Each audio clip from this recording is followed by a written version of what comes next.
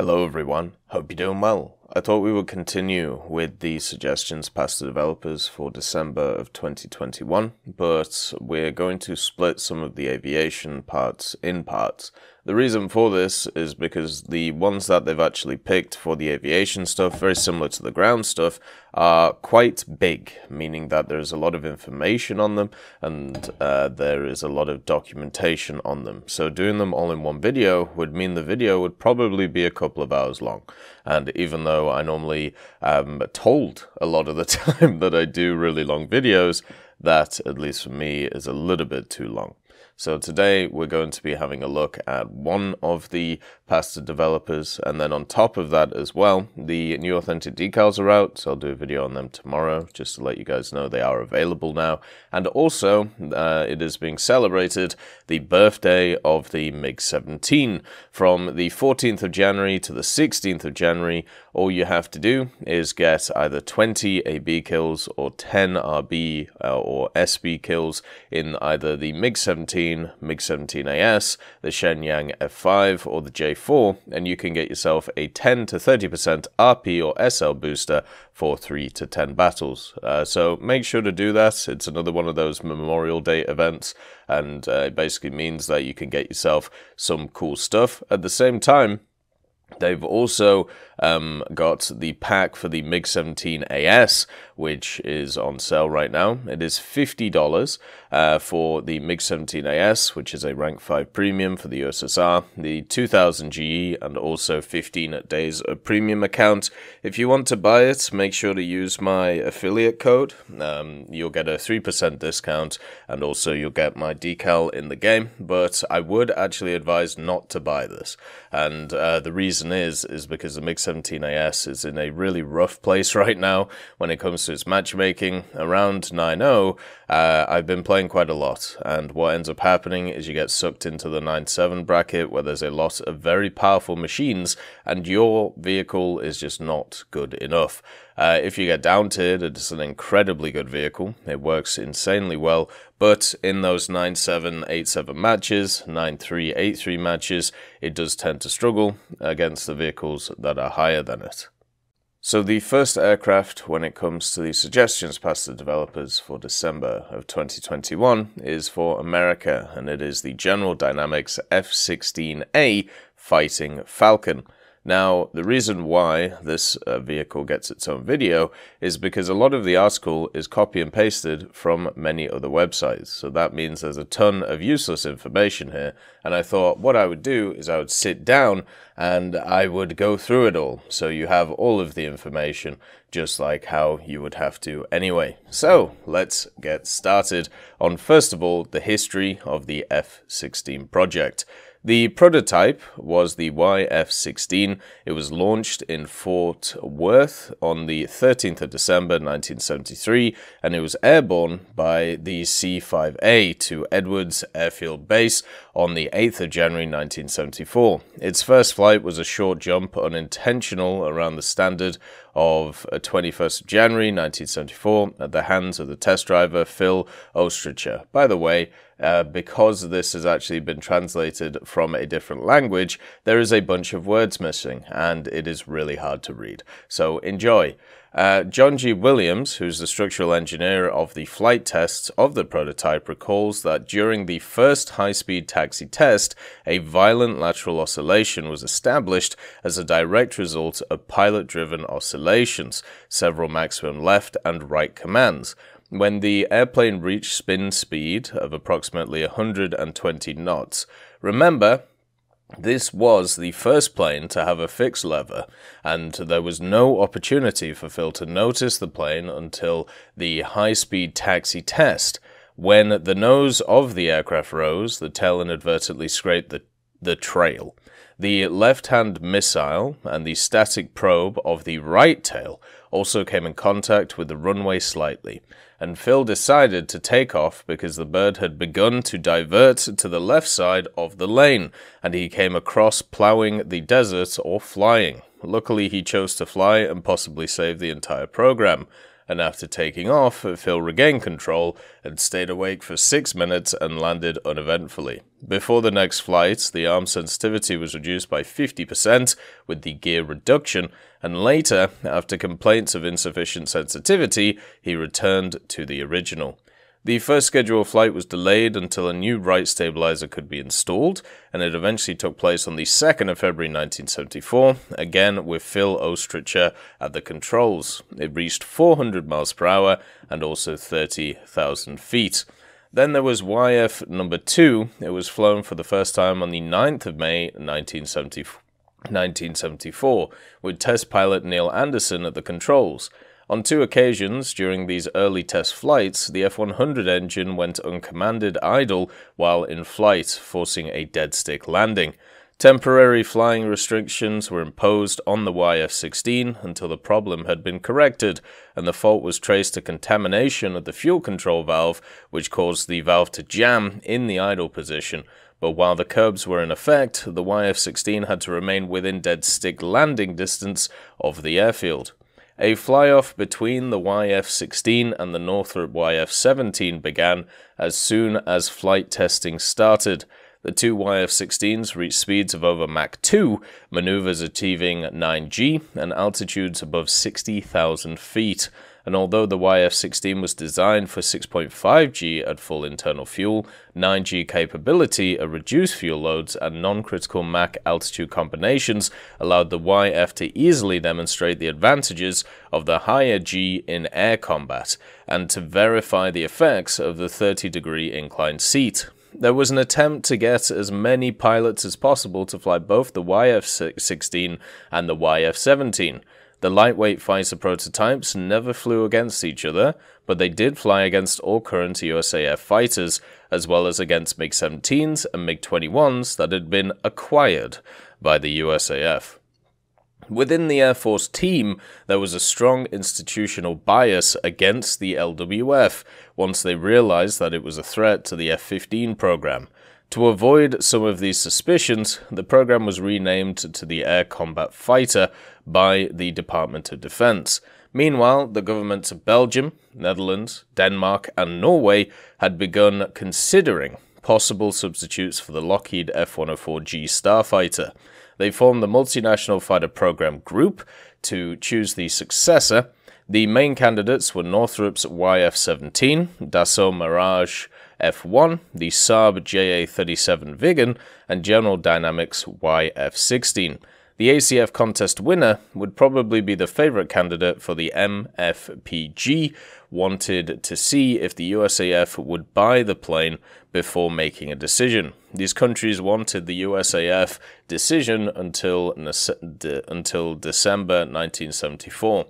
Meanwhile, some US Navy officials were expressing interest in a low-cost alternative to the Grumman F-14 Tomcat, which at the time was experiencing serious initial problems and suffering from a number of surplus costs. This program came to be known as VFAX.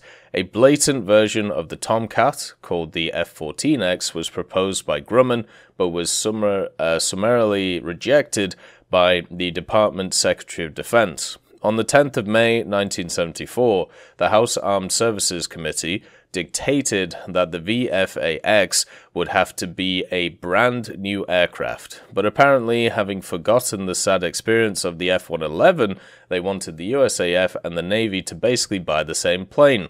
However, the Navy, unlike the Air Force, wanted the VFAX to be able to fill the air-to-air and ground attack roles.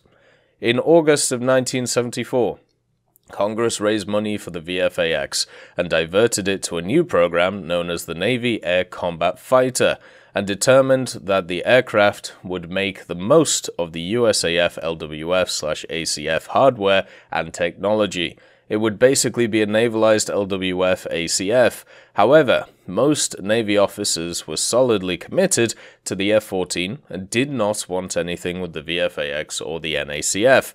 However, Congress was insistent, and in September of 1974, the Navy announced that it would select a single contractor to initiate the NACF engineering development and solicited industry proposals. In response to this request, on the 27th of September 1974, General Dynamics announced that it would join Ling Temco Vought to propose a YF-16-based NACF project. The navalized YF-16 should have a BVR radar, which was not part of the original planning of the F-16 USAF. If both the Air Force and the Navy chose the YF-16, General Dynamics would be the Air Force's top contractor, and LTV would be the Navy's main contractor. However, in retrospect, since both contractors were located in the same state, there was little likelihood of receiving a contract. In October of 1974, Secretary of Defense James R. Schlesinger announced that he was considering the production of the ACF contest winner to meet USAF, Navy, and export requirements. Until that time, the LWF ACF program had been largely an academic exercise for the USAF. The design emphasis would now be changed to that of a multifunctional aircraft. This would complement rather than complement the F-15 Eagle in the USAF service, somewhat relieving Air Force fears that the ACF would somehow defect its Eagle program. The LWS production form, now strictly known as the ACF in Department of Defense press releases, would have a larger radar antenna, giving the vehicle some BVR capability. The USAF announced plans to buy 650 ACFs, with the possibility that this order could be increased to 1,400 or more. This move was designed to assure potential NATO customers that the USAF would be firmly behind the new fighter. And then on the 13th of January 1975, Air Force Secretary John McLucas announced that the YF-16 had been selected as the winner of the ACF contest. The Air Force placed a contract for 15 FSD, or full-scale development, airframes, but single- and two-seat versions would be built, with the single seat being designated the F-16A and the two-seater F-16B. The reason given by the Secretary for the decision was the lower operating cost, lower longer range, and better transient maneuverability of the YF-16. Another advantage of the YF-16 over the YF-17, as far as the Air Force was concerned, was the fact that the F-100 turbofan of the YF-16 was the same power plant as that of the F-15, and it was felt that buying more of these engines would advance the cause of the fighter that it really wanted, the F-15. Political considerations also played a role. Since the F-111 program came to an end, General Dynamics at Fort Worth needed the F-16 in order to stay in business. In the meantime, the F-16 still remained one of the contenders for the NACF order. One proposal from General Dynamics was for a single-seat naval fighter based on the two-seat F-16B, but the space ordinarily occupied by the rear seat being used for increased avionics or fuel. On the 2nd of May 1975, the Navy announced that they had decided not to buy the navalized F-16, but opted instead for an aircraft developed from the YF-17, which was eventually to be emerged as the McDonnell Douglas FA-18 Hornet. In February of 1975, the NATO consortium was offered the F-16 at a unit flyaway cost of $5.16 million, based on a total production run of 2,000 planes for the USAF, NATO, and also other countries. At the same time, the US government announced that it had cleared F-100 engine technology transfer to these countries. And basically that is how the story goes. Then, if we actually have a look at those other countries, Neil Anderson's belly landed the second prototype on the grass in front of GD on the 8th of May 1975 while doing a practice show before in Paris. On takeoff, he made what was then a unique maneuver. Almost when the wheels left the ground, the gear was pedaled, the aircraft was placed in a 270-degree bearing and immediately placed in a 9G turn. Unfortunately, one of the tires was slightly unbalanced, and this combined with the abnormal torque of the gear being on a roller caused one of the main gear tires to jam on the ledge when it got into the wheel well. Neil had no choice but to put the wheels up and then put them on the floor, right in front of thousands of GD employees and their families. He was not injured, but damages to the hand-built prototype was too expensive to repair. According to John Williams, Neil's landing was more embarrassing than usual. The day before, during an aerial practice show, the landing gear struck a small holder on the wheel and knocked him down. No one thought much about the reason, but they were worried, especially in preventing that from happening again. So what did they do? Strengthen the armband, of course. Then the next day, when the gear hit again on the bracket, she leaned against it for a longer time and tried to release the equipment, but ran out of fuel. A little over 5 gallons were found in the tanks after the landing. There was the USAF KC-135 sitting at the end of the runway on alert with the engines running, but was not authorized to take off because he was overweight. It probably did not matter because the equipment was well attached with the support. However, in May of 1975, the first YF-16 made its first transatlantic flight for a sales tour to its potential NATO customers and made an appearance at the Paris Air Show. On the 7th of June 1975, armed with the assurance of the USAF commitment to the type, Belgium, Netherlands, Denmark and Norway announced that they had agreed to acquire the F-16 as replacements for their F-104Gs. A total of 348 were in the initial production contract. In its new form, the F-16 offered more new technology, superior performance, and a more attractive offset production package than its competitors.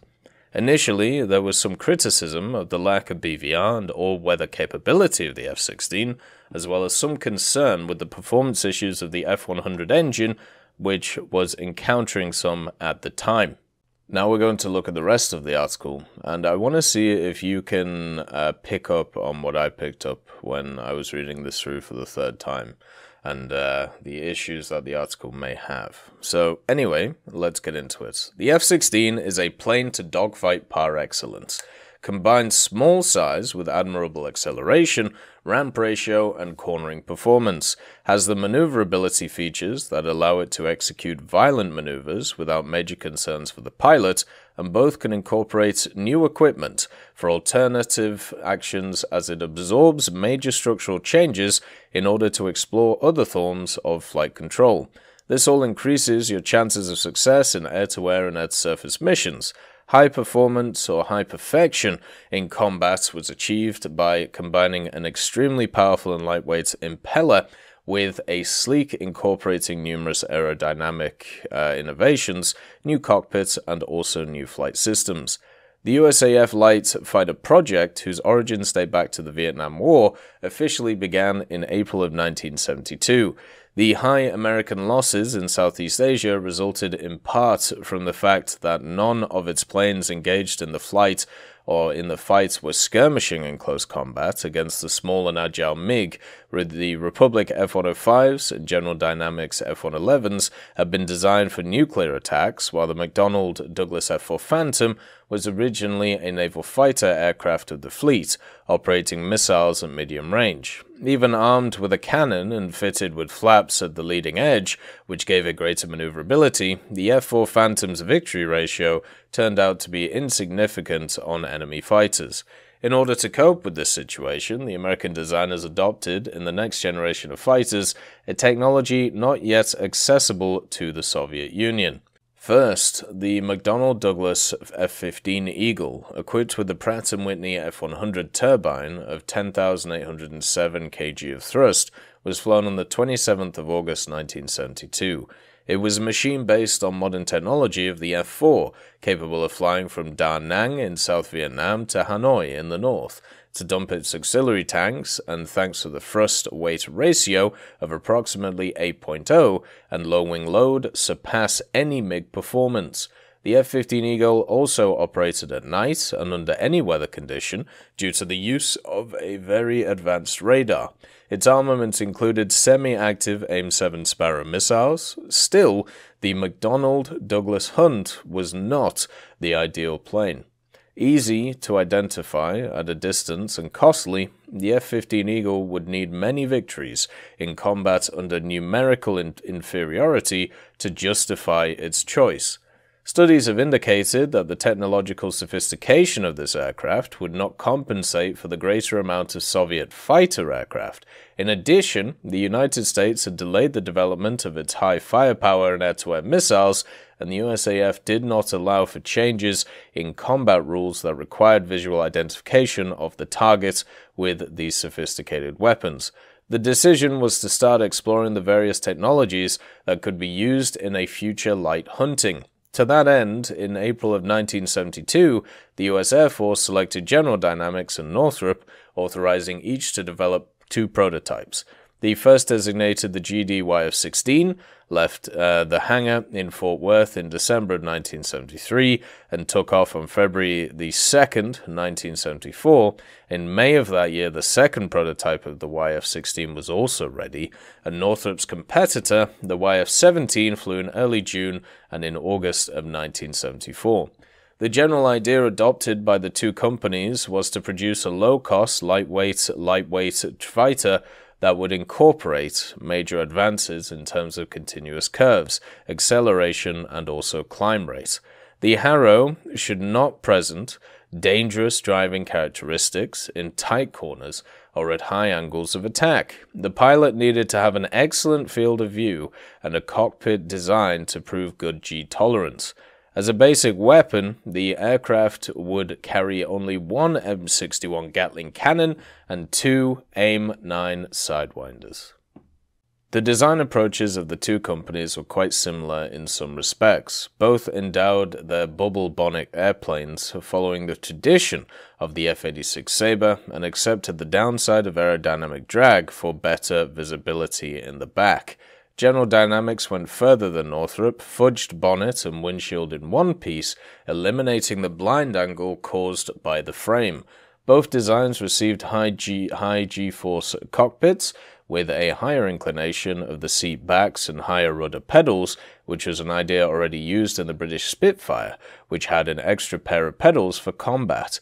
Again, General Dynamics moved ahead of the competitor by putting the seat of its YF-16 with a 30-degree tilt and a sideways mounted stick instead of conventional stick. This provided the pilot with a right arm support during the maneuvers. General Dynamics adopted a Pratt & Whitney F100 turbofan similar to the F-15 Eagle for propulsion of its device, believing that a single turbine would result in a larger, lighter, less expensive aircraft.